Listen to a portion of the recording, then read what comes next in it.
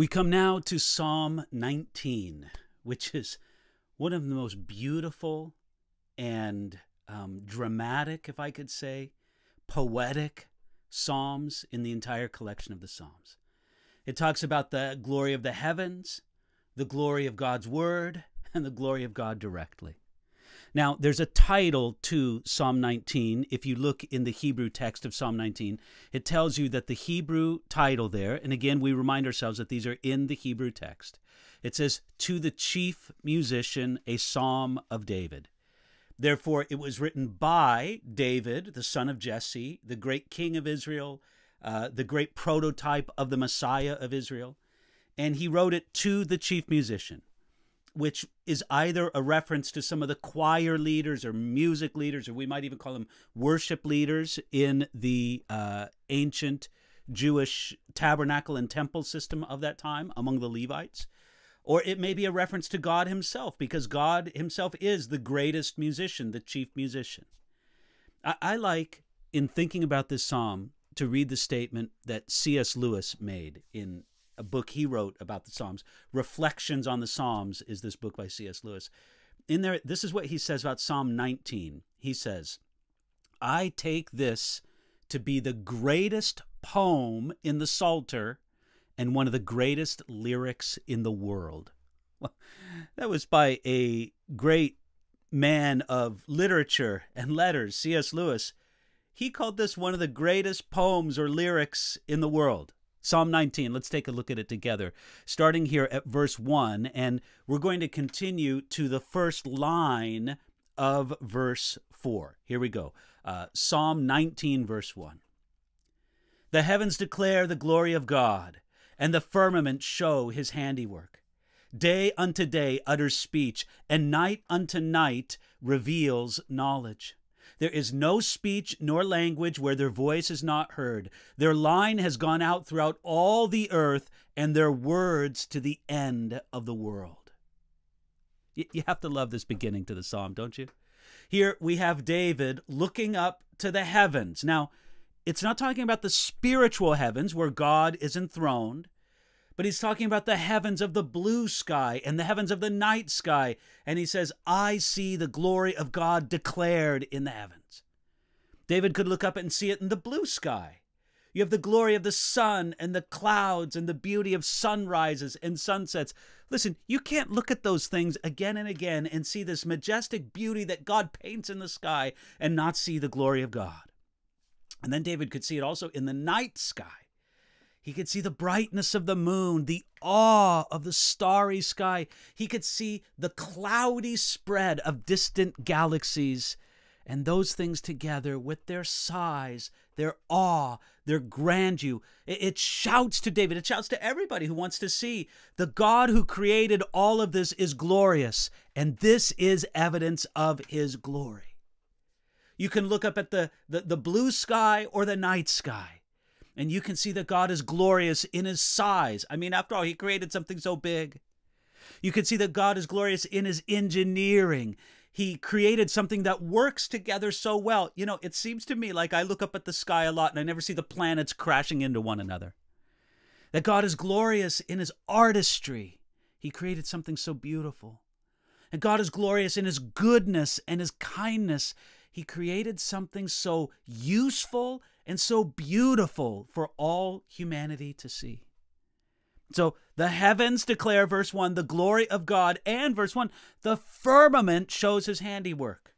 Now, David's just repeating the idea from the first line. Again, we remind ourselves that a characteristic of Hebrew poetry is repetition, showing emphasis through repetition. And firmament is just a poetic way of referring to the heavens of the sky, and they as well show the handiwork of God.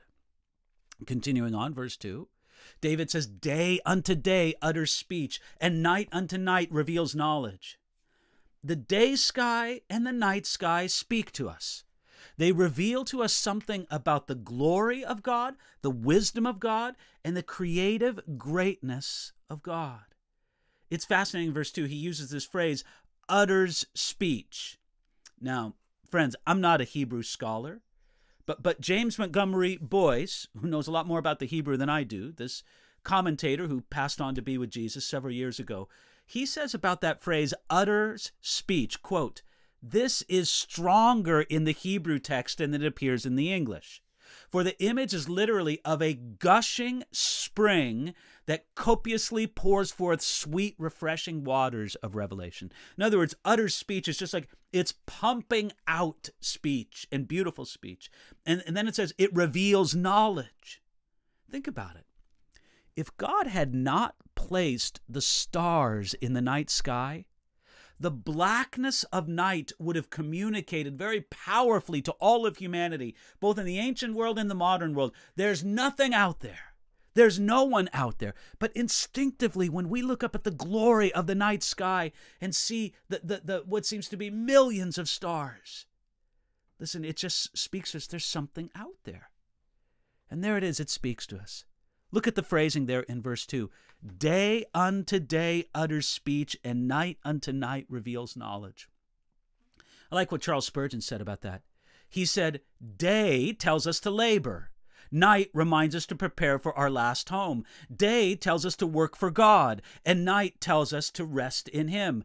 Day tells us to look for an endless day, and night warns us to escape from the everlasting night. Yes, day unto day speaks to us. Night unto night utters knowledge. And it goes out throughout all the world. Notice this, verse 3, there is no speech nor language where their voice is not heard. The glory of God in the visible heavens is for everybody to see. It's communicated to all mankind, no matter what their language is. It's a message that has, as it says in verse 4, gone out through all the earth. Now, in Romans chapter 1, written some 1,000 years after David wrote this psalm, in Romans chapter 1, Paul the apostle expanded on this idea. He explained that God's invisible attributes are clearly seen, being understood by the things that are made, even His eternal power and Godhead, so that they are without excuse. That's in Romans chapter 1, verse 20. You see, what the Apostle Paul told us was that because this testimony has gone out throughout all creation, all men, and women, of course, for that case, all men, all humanity is without excuse for rejecting the God who gave us such a clear and such a beautiful evidence of His power and wisdom. I want to read you a quote by an astronomer, a physicist named Robert Jastrow. He said this: "For the scientist who has lived by his faith in the power of reason, the story ends like a bad dream. He has climbed the mountains of ignorance. He's about to conquer the highest peak, and as he pulls himself over the rock, he is greeted by a band of theologians who have been sitting there for centuries." I like that image, don't you? About, yes, the astronomers, the physicists, they're doing their work. We thank God for their work. Discover the best you can, but when you come to the end of it all, you're going to discover the glory of God. Because I'll tell you something we know. Verse 1, the heavens declare the glory of God, and the firmament shows His handiwork. And that voice has gone out throughout all the earth. And their words to the end of the world. Now let me begin in the middle, I should say, of verse 4. We read this. In them, in other words, in the sky, in the heavens, in them He has set a tabernacle for the sun, which is like a bridegroom coming out of his chamber, and rejoices like a strong man to run its race. Its rising is from one end of heaven, and its circuit to the other end, and there is nothing hidden from its heat. So in the heavens, God has set what David poetically calls here in verse 4, a tabernacle for the sun. It's as if the nighttime sky is a dwelling place, a tent, a tabernacle for the sun. The sun comes out of the tent every day to cross the heavens, and then he returns to his tabernacle, his tent at night. Again, the night sky being like the tabernacle for the sun. And then it says in verse 5, like a bridegroom coming out of its chamber, and rejoices like a strong man to run its race. The sun makes its course through the sky with strength and joy. It's like a man in his prime or an athlete running a race. Now, I think there's something very significant here, and it's suggested to me from a comment by Derek Kidner, who has an excellent commentary on the book of Psalms. We read this and we can think that David is speaking in the Psalms in the same terminology that we read sometimes in ancient mythology. You know, the sun is like a bridegroom coming out of its chamber, and the night sky is like a tent. And we think, oh, okay, this is like where in some Eastern conceptions, the world is actually a turtle founded upon other turtles, or Apollos, the god, drives his chariot of the sun across the sky. Listen, that would be the wrong way to take it. Even though there's some similarity when David's making a likeness of this, make no mistake, David understands and proclaims that this is all under the Lord, Yahweh, the covenant God of Israel. In other words, this is just God's handiwork, and David's just illustrating God's handiwork as he talks about the sun looking like a strong man coming out of his room to run across the sky. It's not the same as this mythology. It gives a glance to it, as Derek Kidner says, but it also repudiates it. The sun is something like a bridegroom or a runner, but it is nothing more than something that Yahweh, God, has created. And then he says in verse 6, its rising is from one end of the heaven. There's nothing hidden from its heat. The sun covers the whole sky, and its strength extends everywhere. The sun is a wonderful example of the glory of God declared in the heavens. Okay, so we've come through the first 6 verses of Psalm 19, and we're like, wow, yes, Lord, your glory is revealed in creation. The message of God from creation is amazing, and we drink it in. Now, let me tell you something that begins in verse 7. Now David's going to consider the message of God that comes from the Word of God. The first 6 verses, that's the message of God coming from creation, what God has made. Now comes the message of God from what God has spoken, beginning here in verse 7. The law of the Lord is perfect, converting the soul. The testimony of the Lord is sure, making wise the simple. The statutes of the Lord are right, rejoicing the heart. The commandment of the Lord is pure, enlightening the eyes. The fear of the Lord is clean, enduring forever. The judgments of the Lord are true and righteous altogether. I don't know if you could tell. I love just reading verses 7, 8, and 9 of Psalm 19. It's so powerful, speaking about the wonder and the glory of God's word. You see, in verse 7, David makes an abrupt shift. In the first 6 verses, he was praising the God who reveals himself in creation. Now he's praising the very same God for revealing himself in his word. It's as if David said this, creation tells us much about God, but his word tells us much, much more. Now, one reason the Word of God is a greater revelation than creation is that the Word of God tells us much more about God. Now, we can learn a lot about God by looking at creation, no doubt about it. But it almost pales in comparison to what we learn about God by looking at the Word of God. The Word of God reveals him as the covenant God of love. And you know, that's even reflected in the structure of this psalm. Okay, check it out. In the first 6 verses of Psalm 19, God is referred to as El, or Elohim. It's the most generic word for God in the Hebrew language. It's even more generic than the commonly used Elohim. So El, just the generic word for God, the most generic word for God in the first 6 verses. Yet here, at verse 7 of Psalm 19, God is referred to as Yahweh, the Lord, the God of covenant love and faithfulness to his people.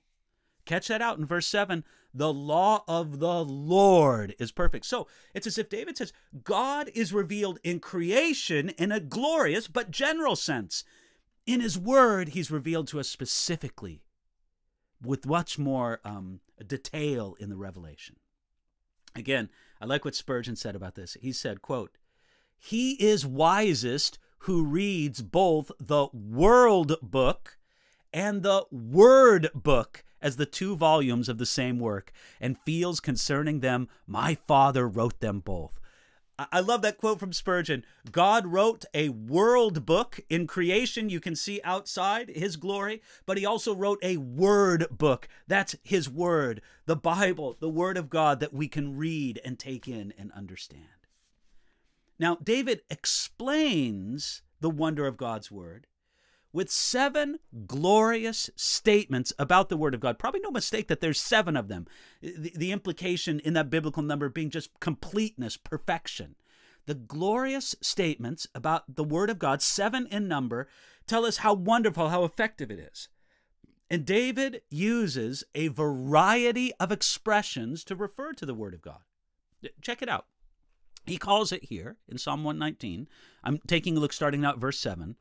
The law, the testimony, and then in verse 8, the statutes, the commandments, and then in verse 9, he calls it the fear and the judgments. It's best to see these as poetic terms describing God's written revelation in general. In other words, he's not referring to one specific type or category of God's revelation, such as only the laws given in the Mosaic Law or something like that. He's referring to God's word revealed to us through the apostles, the prophets, the Old Testament scribes that God gave to us to communicate his word. So check this out from beginning at verse 7. It says, the law of the Lord is perfect, converting the soul. The word of God is perfect. It gives us all things that pertain to life and godliness. That's in 2 Peter chapter 1, verse 3. Now, let's admit, the Bible does not give us all knowledge, but all the knowledge it does give us is true and perfect. When we understand this in its literary context, God's word is never wrong. Now, I understand the Bible is not fundamentally a science textbook, but whenever the Bible does speak about something that touches science, it's true. It's perfect. The Bible is true in its history. The Bible is true in its understanding of divine nature and human nature. Now, part of the perfection of God's word is that it is effective. It does the work of converting the soul, as it says there in verse 7. There is power in the reading and hearing and studying of the Word of God. And that's power that goes beyond intellectual benefit. It actually changes the soul for the better. It actually converts the soul. Now, I've read that the Hebrew word that's translated converting the soul there in verse 7, the idea of converting is probably better understood as reviving. It brings new life to the soul. Then verse 7, the testimony of the Lord is sure, making wise the simple. The word of God is sure. It's reliable. It's certain. As the psalmist would write later on at Psalm 119, verse 89. I love this one. Forever, O Lord, your word is settled in heaven. Now that's a sure word, isn't it? Forever, O Lord, your word is settled in heaven. That's Psalm 119, verse 89. And because the word of God is so sure, it's so certain, it does the work of making wise the simple. Now, many people of simple education or upbringing have tremendous wisdom in life. They have tremendous wisdom in godliness. Why? Because they study the sure and certain word of God. Maybe they don't have much of a formal education in the institutions of this world, but there is example after example of plain, simple people who know the word of God, and therefore they are wise. Verse 8 says, the statutes of the Lord are right, rejoicing the heart. God's word and the commands contained within them are right. They're morally right. They're practically right. They're universally right. They are right because it is the revelation of a God who's holy, a God who's true, and a God who is always right. Now, the one who knows the word of God and the one who knows the God of the word rejoices in this. They find joy. They find actual pleasure in the truth of God. They find actual pleasure in the relationship that they have with God as he's revealed in his word. Continuing on now, verse 8. The commandment of the Lord is pure, enlightening the eyes. Because God's word comes from a God who himself is pure and holy, It itself is pure. Listen, a pure God can communicate in no other way.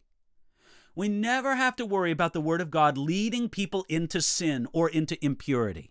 And it seems that if this has happened, it's evidence that the Scriptures have been twisted, as 2 Peter chapter 3, verse 16 tells us the Scriptures can be twisted by the wicked, the ungodly. But the pure Word of God will enlighten the eyes. Did you see that in verse 8? The command of the Lord is pure, enlightening the eyes. It will bring cheer and comfort and knowledge and confidence, the same way that a light in the middle of darkness brings those things. Verse 9, the fear of the Lord is clean, enduring forever. The Word of God is clean, and therefore it's enduring forever. It'll never, ever fade or corrode. It'll never diminish because it has some impurity in it. It is clean, and it makes clean. Now, I want you to notice something here. As happens in Psalm 119, David calls, we're talking about verse 8, that line that says that the fear of the Lord is clear. Actually, verse 9, the fear of the Lord is clean. David refers to the Word of God as the fear of the Lord. Why? Because God's Word is deeply connected to the awe and majesty of God Himself. The one who reads and hears and studies the Word of God, the one who meets Him in His Word, will have an appropriate appreciation of God's awe and majesty. They will have the fear of the Lord. Now, continuing on, verse 9. The judgments of the Lord are true and righteous altogether. David summarized this beautiful chain of 7 pearls, each describing some aspect of the Word of God, and he declared that the words of God are true and righteous altogether, that there's nothing false, there's nothing unrighteous in His Word. Now, it's a little bit different when we get to verse 9, because all the preceding statements have had a very parallel structure. The law of the Lord is perfect, converting the soul. The testimony of the Lord is sure, making wise the simple. In each one of the preceding statements, David declares a quality of God's word and then something that it does. It converts the soul. It makes wise the simple. It rejoices heart, on and on. When we get to the last statement, the summary statement, the judgments of the Lord are true and righteous altogether. I think it's interesting that there's no applied aspect to this statement as in the previous 6. You know, for David, it was enough for him to simply say, true and righteous altogether. You know, perhaps David assumed that we would be wise and logical enough to apply it to ourselves. Hey, because the Word of God is all of these things, read it, study it, meditate on it, love it, live it. Now, before we move on to verse 10 is wonderful, but before we move on there, I want you to remember something. Starting again in verse 7, the law of the Lord is perfect.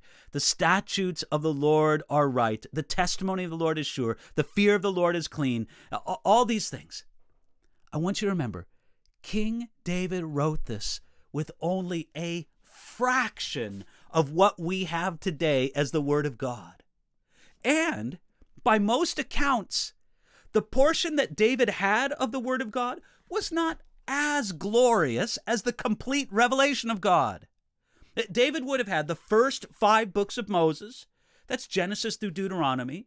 He probably would have had Joshua and Judges. He would have had a few Psalms, because a few Psalms were written in the time of Moses and such. Perhaps David would have had Job. Perhaps he would have had the book of Ruth. Can you imagine what King David would write about Isaiah or Hosea or the entire book of Psalms, much less what David would write about any of the books of the New Testament? David says all these things about the law of the Lord, and he didn't even read the Gospel of John. I'm kind of excited about this, but this is a thrilling concept to me. David could not say enough about how wonderful, how helpful, how pure, how great, how useful, just how amazing the Word of God was. And we have God's Word in completion far more glorious than King David ever knew. If David could say these things without having ever read the Gospel of John or, of course, any of the New Testament, well, then what can we say about the Word of God? There are almost not words suitable to describe it. All right, moving on to verse 10. Again, speaking about the value of God's Word. More to be desired are they than gold, yea, than much fine gold. Sweeter also than the honey and the honeycomb. Moreover, by them your servant is warned, and in keeping them there is great reward. King David insisted that the value of God's word, his written revelation to man, was more valuable and more desirable than gold itself. That David wanted no amount of money or wealth to command his attention and affection more than the word of God. David would actually rather read God's word than look at a big bank balance in his bank account. Now, let me tell you something. King David, we're not talking about shepherd boy David. We're not talking about fugitive David. We're not talking about, early David. We're talking about King David. King David was a massively wealthy man. David was so wealthy that the great temple that Solomon built, David funded the building of that temple before he died. That's how wealthy David was. Yet isn't it fascinating that we rarely think about David for his wealth? We think about Solomon for his wealth. We think sometimes about Abraham for his wealth. We rarely think about David for his wealth. Why? Because David is rightly much more known for his great heart towards God. Now, Solomon, it's true, was even more wealthy than his father David. And Solomon was known for his riches, yet he was not nearly as known as much for his heart towards God and his love of God's word. Now, if it wasn't enough for David to say that God's word should be more desirable to us than gold, then David amplifies the point. Did you see the amplification? It's in verse 10. He says, yea, than much fine gold. I mean, look, gold is gold, but fine gold is better than regular gold, I guess. And so what an amazing thing. But by most everybody who walks this earth, they would rather have gold than God.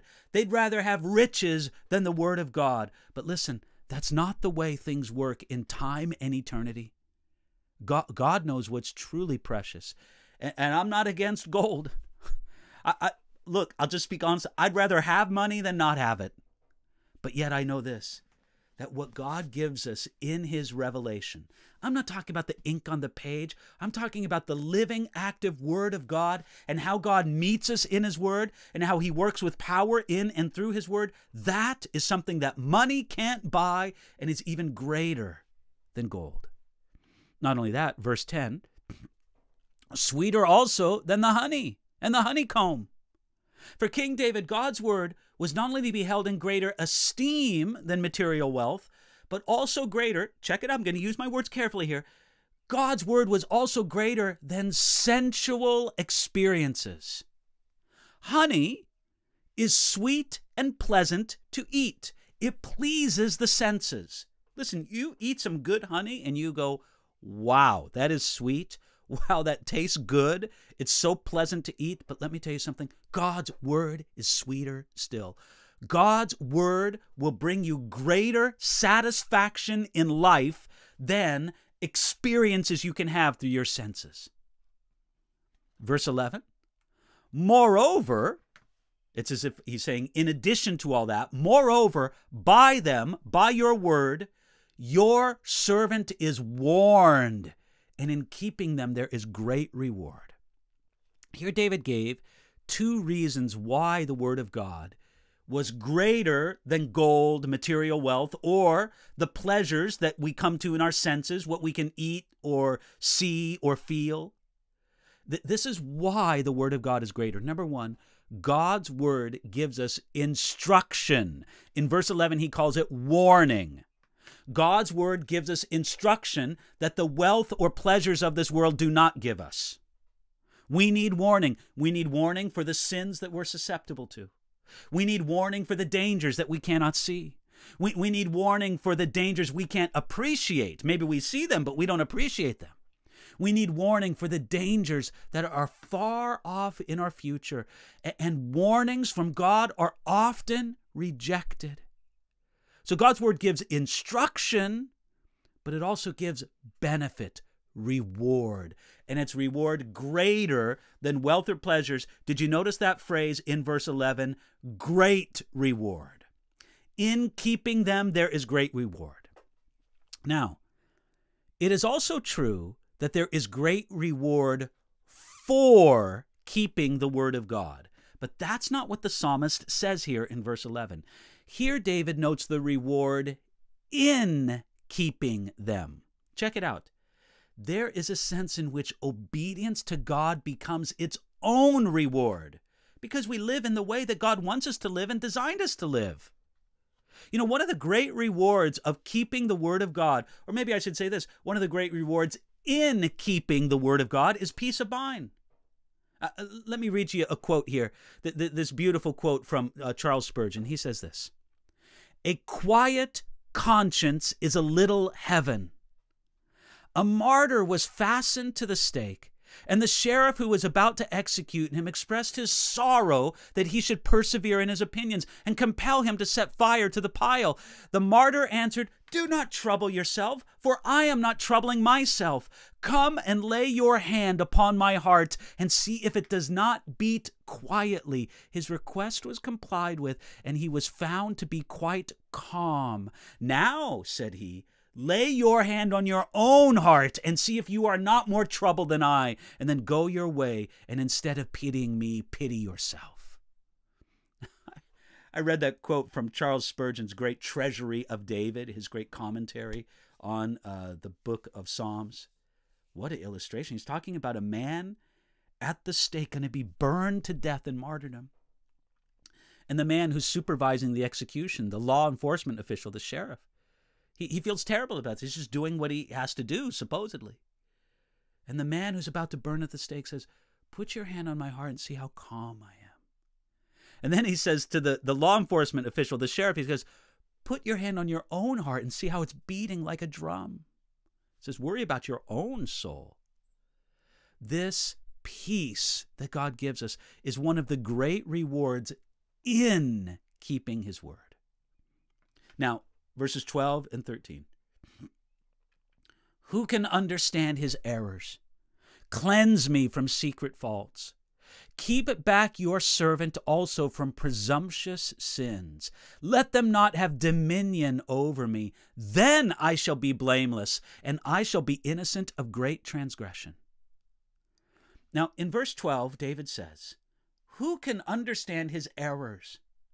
In the previous verse, David reflected on the warnings that we find on the word of God and in the great reward that we find in obeying God's word. This made him reflect on the times and the ways that he had ignored the warnings and that he had not kept the word. That's why he says, "Who can understand his errors?" That's in verse 12. David understood that he had, at least at times, ignored and disobeyed God's word. In that there were times even more that he could understand and be aware of. What David knew was enough to make him concerned, but his actual errors before God were still worse. Now, notably, the fact that we cannot understand our errors does not excuse us from the errors.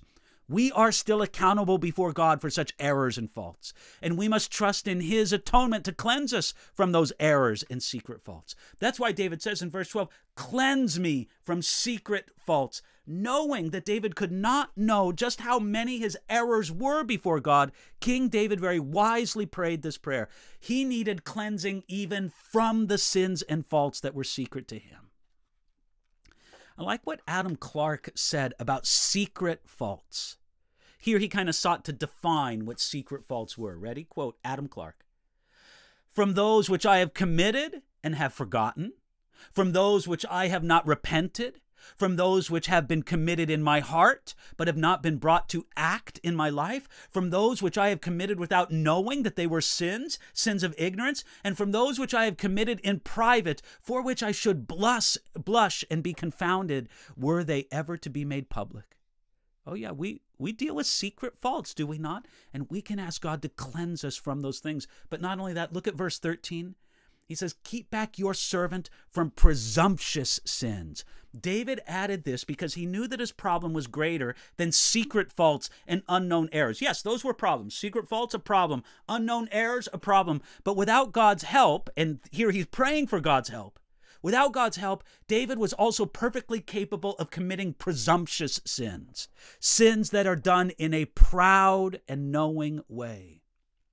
Brothers and sisters, there are certain things that make our sin presumptuous, make our sin even more sinful before God. When we sin when we know better, that's presumptuous. When we sin when our friends have warned us, that's presumptuous. When we sin when God himself has warned us, that's presumptuous. When we sin because we've warned others against the same sins, that's presumptuous.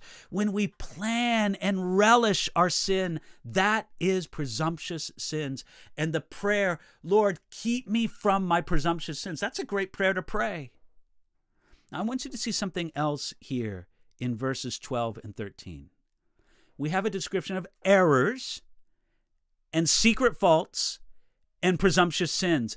That reminds us that sin has a progression. Think about this. Sin goes from a passing temptation to a chosen thought. You could call those errors. Then it goes from a chosen thought to an object of meditation, something I really choose to think about again and again. Then it goes from an object of meditation to wished for fulfillment. I stop thinking about it and start wishing for it. Then it goes from wish-filled fulfillment to a planned action. I think you could call that secret faults. Then it goes from a planned action to an opportunity sought. Then it goes from an opportunity sought to a performed act. Then it goes from an action to a repeated action. Then it goes from a repeated action to a delight. You could call that presumptuous sins. Then it goes from delight to new and various ways to commit the sin. Then it goes from new and various ways to commit the sin to a habit. Then it goes from a habit to idolatry. It's demanding to be served. And then it goes from idolatry to sacrifice. And then it goes from sacrifice to slavery to that sin. Do you see the long and terrible progression of sin? And all along this continuum, every step along this terrible path, the Holy Spirit, and hopefully our conscience as well, but the Holy Spirit at least, cries out to us, no, stop. All along this continuum, we are given, I love what it's called in 1 Corinthians chapter 10, verse 13, we're given the way of escape if we will only take it. Yet, if we do not take it, and if we end up in slavery to sin, it legitimately questions the state of our soul. Now, because of this great danger, that's why David prayed a prayer I think we should all pray. Lord, keep back your servant also from presumptuous sins. Verse 13, do not let them have dominion over me. David not only knew that he was capable of such sins, but that they could potentially have dominion over him. His prayer was rightly placed. His love of God's word and his dependence upon God in prayer would help him stay free from the dominion of enslaving sin. Now, obviously, I think it was fitting for David to pray this prayer, but I'm going to tell you that this prayer is even more fitting for the one who relates to God on the basis of the new covenant. Check out what Paul wrote in Romans chapter 6, verse 14. The Apostle Paul wrote this, for sin shall not have dominion over you, for you are not under law, but under grace. Brother, sister, you have every promise in Jesus Christ greater for you to pray this prayer with confidence. Let them not have dominion over me. Lord, you've made provision in the cross, in the perfect work of Jesus Christ, that sin should not have dominion over me. Lord, make this real, make this active in my life. When that's true, then it says in verse 13, then I shall be blameless. David knew that if sin was addressed in his life, dealing with the inward, secret sin and the outward, presumptuous, enslaving sin, then David could be blameless and innocent of great transgression. Now, please understand, this was not a claim of sinless perfection. David not claimed to have achieved sinless perfection, to have attained it any time before the resurrection. David knew well that he needed to be cleansed, and he trusted in God's perfect sacrifice, those sacrifices that were prefigured by the animal sacrifice that David practiced in the Mosaic system, bringing those animals for sacrifice before the priests of Israel. David understood blamelessness and innocence on a human, relative level, and not in an absolute sense according to the divine measure. Well, we conclude this psalm with verse 14. This is an amazing, amazing conclusion to the psalm. Look at verse 14. Let the words of my mouth and the meditation of my heart be acceptable in your sight, O Lord, my strength and my Redeemer. King David closed this glorious psalm with a humble surrender of his mouth and his heart to God. David knew that real godliness was not only a matter of what a man did, but also a matter of what he said, of what he thought in his heart. In other words, and David says, let the words of my mouth and the meditation of my heart be acceptable in your sight. It's not the proud proclamation that he knows he's innocent and blameless. This was a prayer. This was a plea to be made pure before God by God's transforming power. And so with the last line of the psalm, he says, O Lord, my strength and my Redeemer. David looked up to the Lord God to be his strength and redemption. He knew that he needed a Redeemer and that the faithful God would rescue him. Now, strength there in the last line of the psalm, O Lord, my strength and my Redeemer. Strength can also be translated as rock.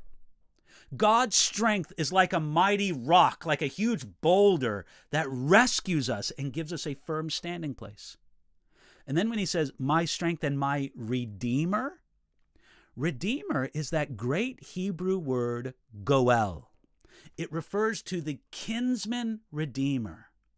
You see, it was the Redeemer, the goel, who bought his relative out of slavery. It was the Redeemer, the goel, who rescued his relative out of bankruptcy and total loss.